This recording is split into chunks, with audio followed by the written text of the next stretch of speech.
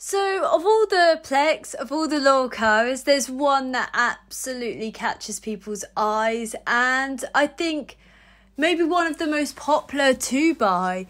And it's probably very reasonable to say it is actually rather common in the trade. It's not too difficult to breed, even though it might have a lower fecundity. And this is the Zebra Pleco, Hypancistrus zebra. Hypancistrus itself is a very popular genus. It's very adaptable. Although it does prefer high temperatures, 28 and above, it is adaptable in its diet. It can deal with quite a variety of conditions.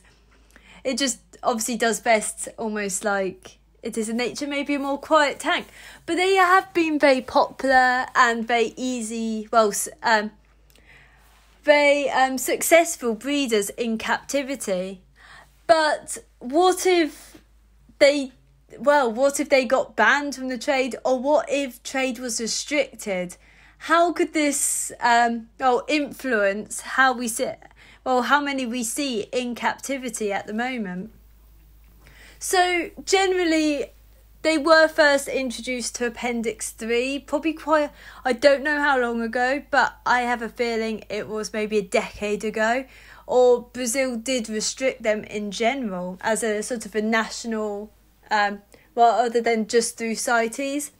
This did rocket the price up. At one point, I believe they were worth around £20 each. This did push the price up to about £100, and that sort of retail price, trade price would be very different. And therefore, this has meant that breeders often charge probably similar amounts, slightly cheaper for the fish, rather than quite often you'll see that breeders will charge maybe different prices, depending on a lot of different factors anyway. It could this mean that the Hypancistrus zebra goes beyond that £100 mark? I don't know. It would mean that for the trade itself, that would push the price up, because traditionally these fish are coming from Southeast Asia and Europe, so Czech Republic, maybe Germany as well. This does make it a little bit more difficult though, especially with the latest proposals. So CITES has proposed that Hypancistrus zebra goes from Appendix 3, where it was just banned from export from Brazil, to CITES Appendix 1. And the reason for this is that many are smuggled across from Brazil, where they're endemic to the Rio Xingu, and maybe, I don't know about a few rivers around that area, but endemic to Brazil. But they were then smuggled across to Colombia or Peru, where there were no restrictions. And these are wild-caught fishes. Therefore, this has put pressure on an already, sensitive species to, that there's a lot of pressure already on this species. There's the Bellomonte Dam on the Rio Xingu. And this is causing, obviously, a lot more issues. Another thing I'd have to ask is how reliable is our captive breeding? How reliable is it that we're saying how many are being captive bred, I think I should say. But generally, when you buy them in the stores, they will be captive bred from those places that I said, Czech Republic and Southeast Asia, but they have been bred many times in the UK. The higher temperatures does make them a little not very economically viable, I'd say, if you're looking to make a good profit anyway. But this has meant that generally it's people after those wild-caught fishes, or maybe there's a bit of fisheries fraud going in. I don't know. And I do mean to do a load of reading into that. But what do these proposals mean, and what does CITES mean? So here is the CITES website. So it's not always the clearest, because it does cover a lot of kind of more sort of formal wording. It's got particular wording which even I'm not particularly familiar with. I'm not someone that's really ever particularly studied the international trade in species. But here's the CITES website. So for people not clear on CITES, CITES works by subjecting international trade in specimens and certain controls. Not all species are under CITES. I mean, not all countries are under CITES. Obviously, not all species are listed. So this covers all import, export, re-export and introduction from the sea of species covered in the convention, and it has to be authorised through a licensing system. And each party, I assume each party would mean country. So not all countries are in it. That's how probably some species are a lot more easy to get without the CITES paperwork. So we're looking particularly at Appendix 1 and Appendix 2. Appendix 3, quickly, Appendix 3 only covers within one country. So this is, so basically Hypancistrus zebra was basically originally within Appendix 3. That meant it was protected within Brazil. It is only found in Brazil. That meant it could not be exported from Brazil. And these are only certain controls. It's not like, I'd assume it wouldn't entirely mean that they couldn't have imported in. And it doesn't mean there's a total ban. As it says, they are protected. So protections would mean like there is the ban on export, but it might also mean that there's you might need paperwork, you might have certain restrictions on importing and exporting. So it might even mean like it's not always the most clearest. And so here we've got Appendix 1. So this is species threatened with extinction. From memory, Hypancistrus zebra is Appendix 3. Therefore, it is threatened with extinction. So, Hypancistrus zebra is critically endangered on the IUCN Red List. There's different red lists depending where you go, which country. So, IUCN is international, which is International Union, something like that, and they do a lot of they obviously don't cover, they can only cover so many species. They're very limited funding, but so it is threatened with extinction. Just because it's not on IUCN or a national list, it doesn't mean it's not threatened with extinction. I should make that very clear, because species go extinct and they haven't even been assessed, or they haven't been assessed in a while. Maybe there's mistakes with their assessment. There's also national lists. So China has a list, hence I think it's the high-fin-banded shark, Chinese high-fin-banded shark. Very striking species that is actually not, you need a license in the UK to have it, but it is listed as threatened with extinction in China.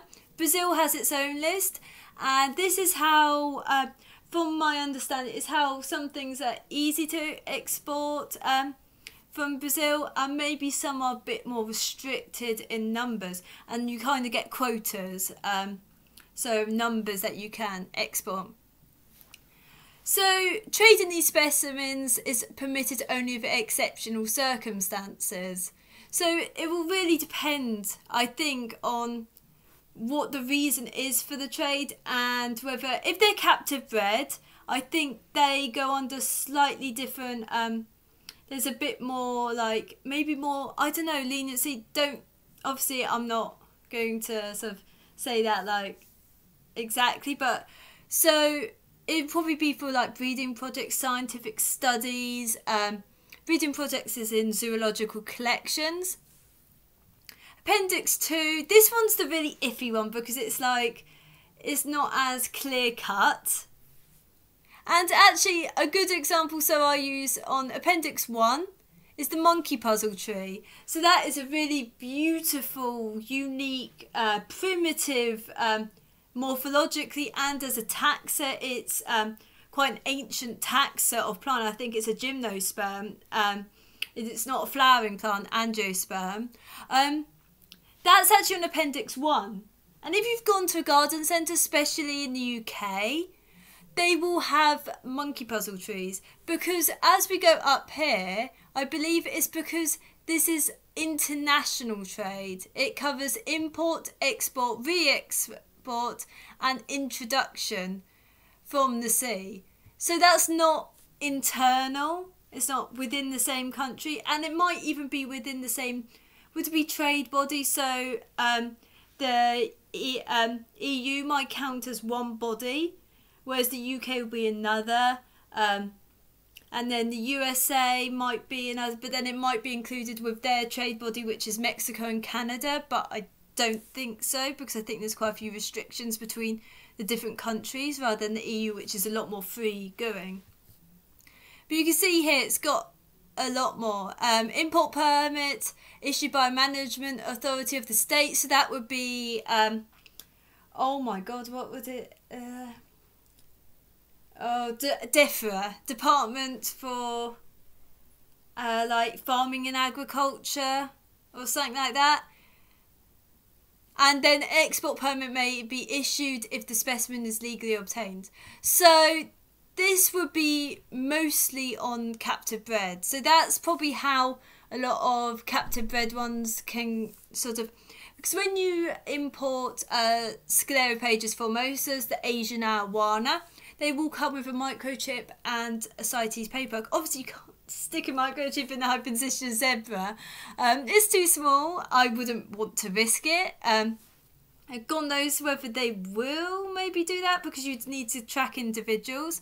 But this is for export of individuals. So legally obtained, so they're captive bred. And you've got to be able to prove they're captive bred.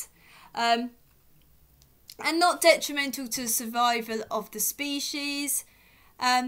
Or an import license has already been issued. I think that would be the paperwork anyway.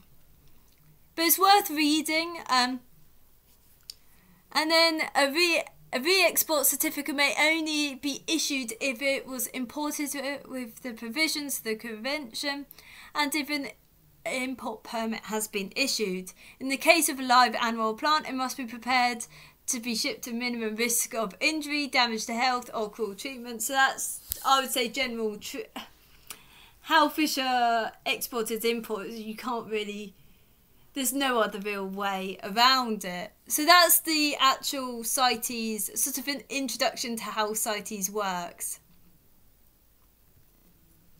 So here is the original CITES.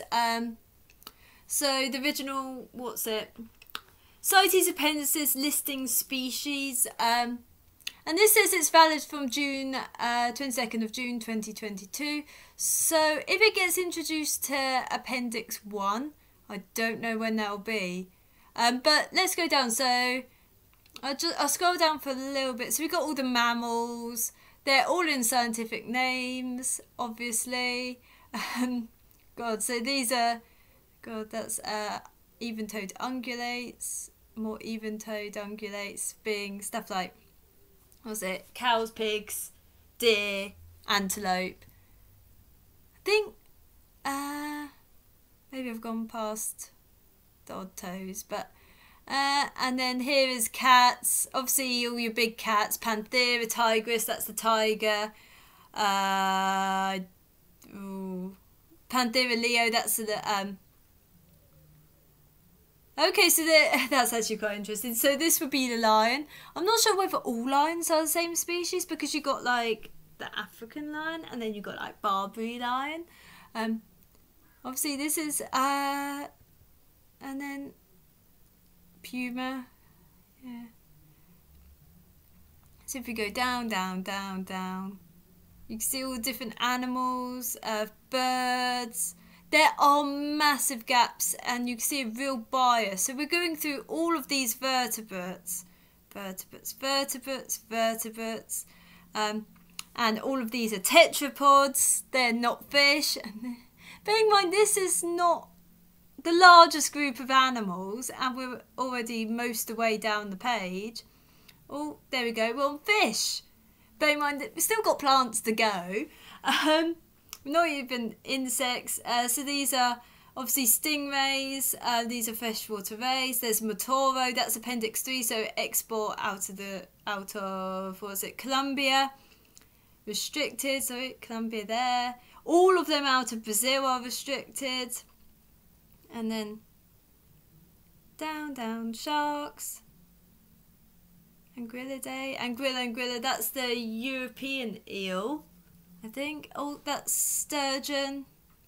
Just going down. And then we got Siluriforms, Loricariidae, Hypancistrus zebra, and this column is for Appendix 3, Appendix 2, Appendix 1. So it looks like for now it's in Appendix 3.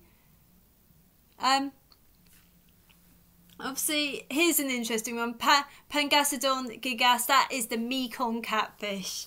There's only 2 catfish in this list, yet they're still so threatened. Many of them are threatened. A lot of Pangasidae in general, not just that species. But here is CITES, and you could go through and see everything restricted on CITES. CITES, down. These are corals. Of course, corals, loads of people love corals, so they go straight on that. Oh, these plants, asparagus, so that's asparagus family, I'd say. Ginseng, that's the one. Only the population of the Russian Federation.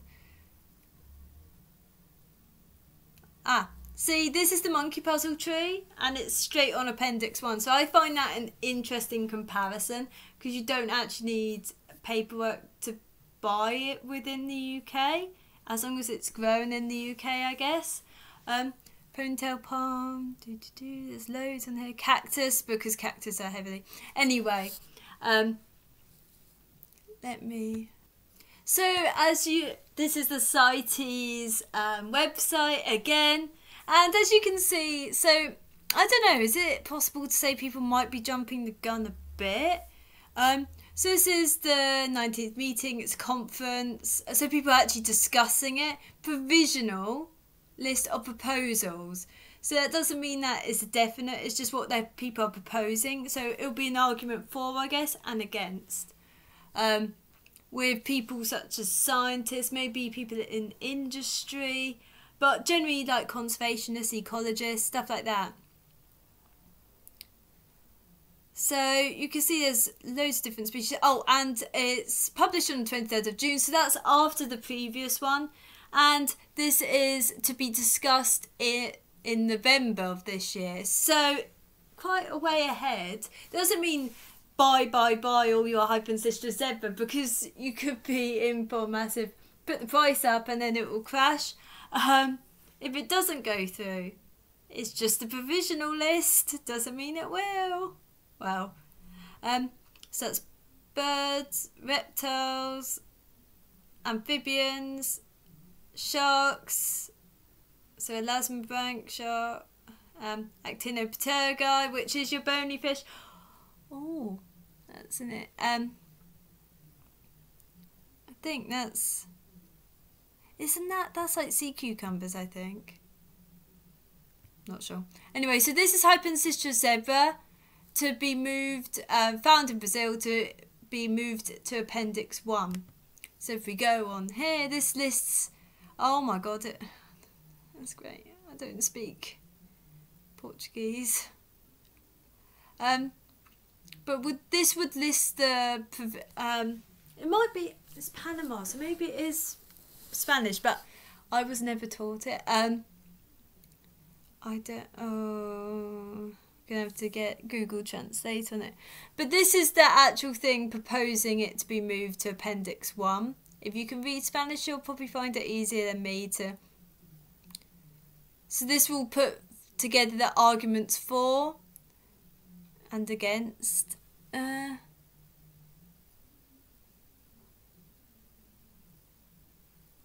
I don't. But this will put everything, will be the argument. So yeah, that's the actual proposal itself, which can easily be found. Was it for COP? Is it for in plants? Appendix 1. Oh, just curious what else they've got. Oh, so it's COP19 in Panama. So that's November. That will be that. So that will be proposed. Whether it'll go through or not is another thing. I'm not particularly familiar whether it will go through or it won't go through. Like how likely a proposal will go through, opposed to it not, especially when it's maybe a more traded species, and it's quite popular. But maybe that's a good argument for it going through. So how does it affect us in the UK? I think if it goes through, we'd have to see. Because obviously we have very different legislation to America and even Europe now. So it might not mean that there's an outright national ban. And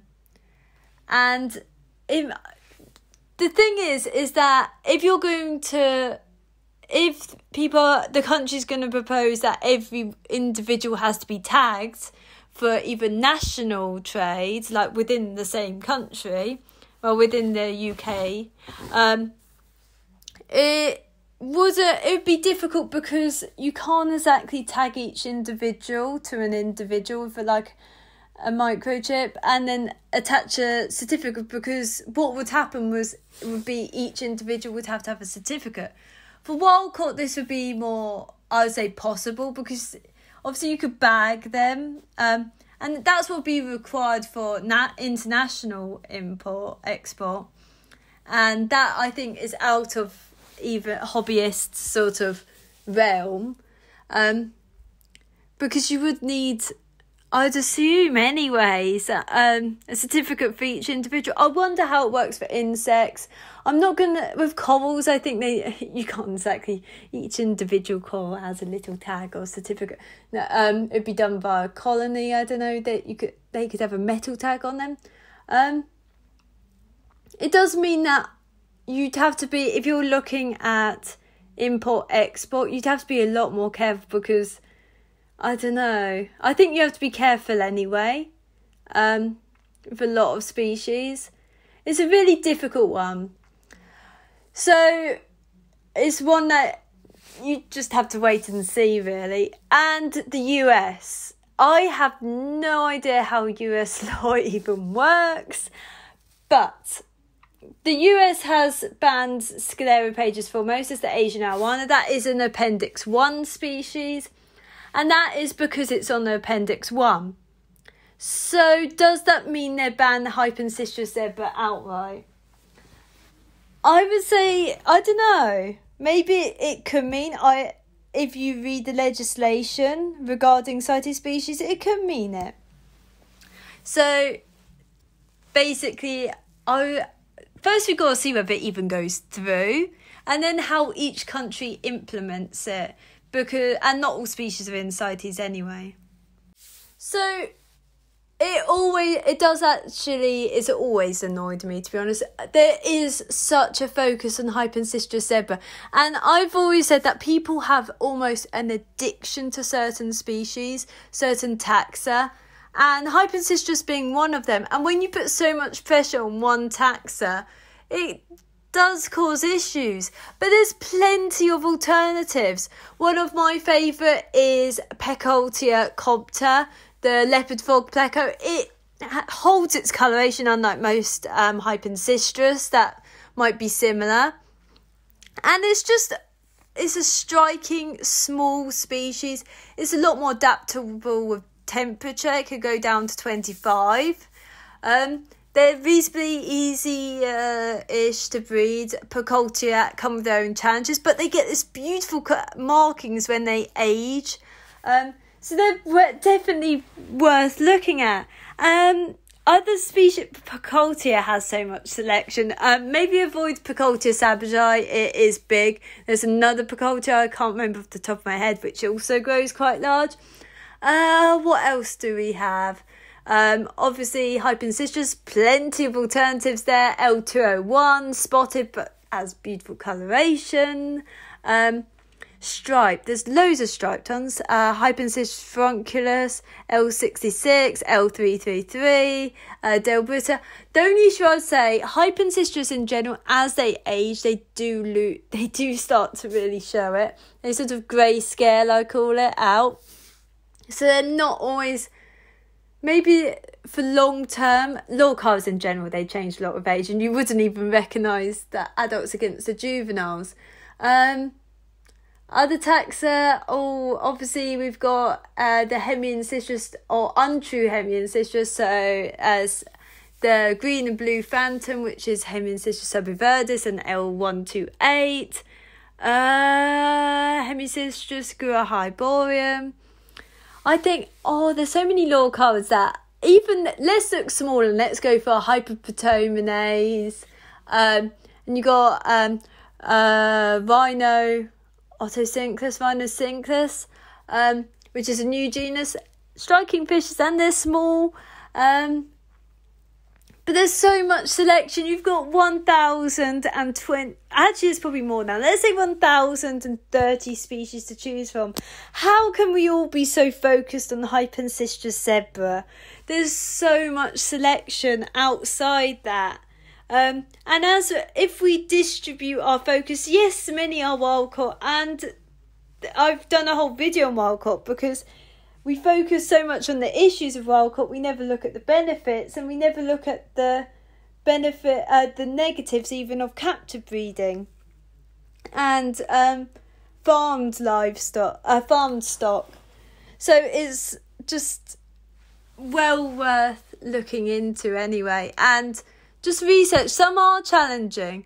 Sometimes it's worth thinking, loricariidae, yeah, they're challenging, but if you really like them, why not really research them and devote a tank to them, or base the tank around them and choose the rest of the fish around it, because there's plenty you can do. And there's plenty of other striking ones that I can't think of the top of my head. But anyway, thank you for watching. If you like my videos, please comment, subscribe, like, whatever. Obviously, it's probably, I've got the Facebook groups, but furthering freshwater fish keeping is probably well worth if you want to discuss it. But anyway, thank you for watching.